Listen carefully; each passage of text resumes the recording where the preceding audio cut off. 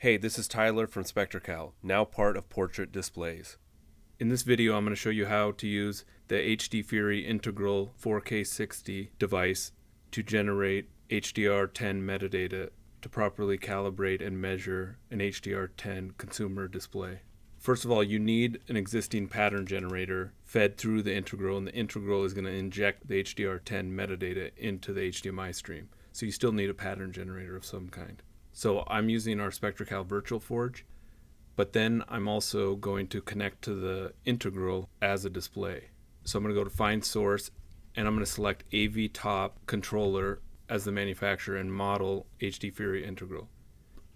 If you have the AV Top software, CalMAN can control the integral directly. If you don't, then you need to copy and paste the HDMI hex strings from CalMAN into the HDfury's application manually. So I'm going to hit connect, and now I'm going to select HDR10 in the drop down here, and that's going to enable all our metadata. By default, these are the ones we recommend.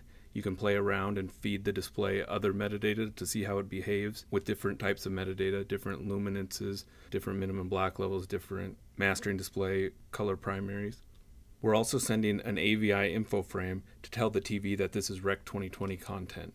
So you also need to do that as well. Now for that process, you need to know what color format you're sending out of your pattern generator.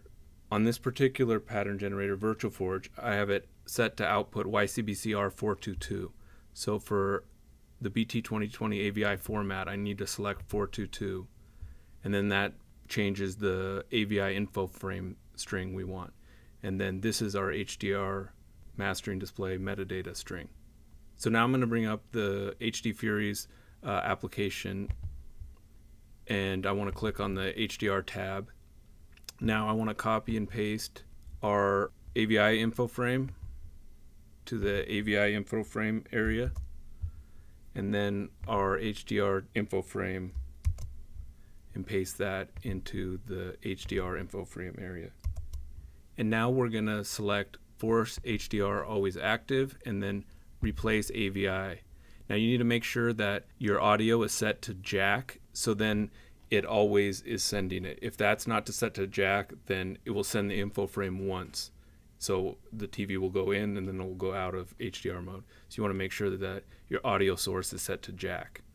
So now in CalMAN, switch back to your normal pattern generator and go through the HDR calibration workflow, and the HDfury will be constantly injecting that mastering display metadata. Thanks for watching this video, and don't forget, please subscribe to our YouTube channel. And if your all access is expired, make sure you renew it to get the latest and greatest features in CalMAN.